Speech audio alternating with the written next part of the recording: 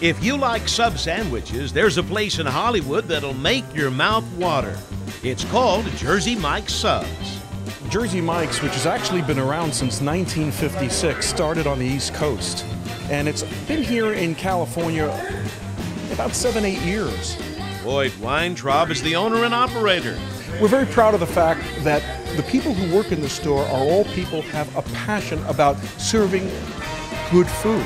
Lloyd says everything is fresh here. We offer something that is a little bit different. It's more like a local neighborhood deli where you come in and you have your freshly sliced meats prepared right in front of you.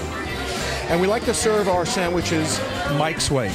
Mike's way is our way of finishing up a sub. It's onions, lettuce, tomatoes, red wine vinegar, olive oil, and some spices. It truly gives a taste of back east. It's the authentic back east tasting sub. Jersey Mike's Subs looks for people with a big personality, a passion for food, and good character. Rich Vitolo fits the bill. I grew up right down the street from the original store, and I was a customer for life. You know, I started out when I was 6 years old. I've been eating it ever since. I believe in it. I love it. You know, it brings me back to my childhood.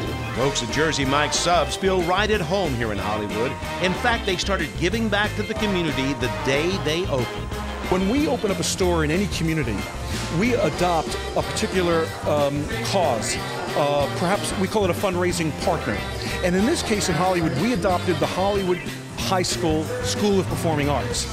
So for the first 5 days, we gave away free sandwiches to anyone who would come in and make a donation to that school, minimum donation of $1. So for $1, you got a sandwich.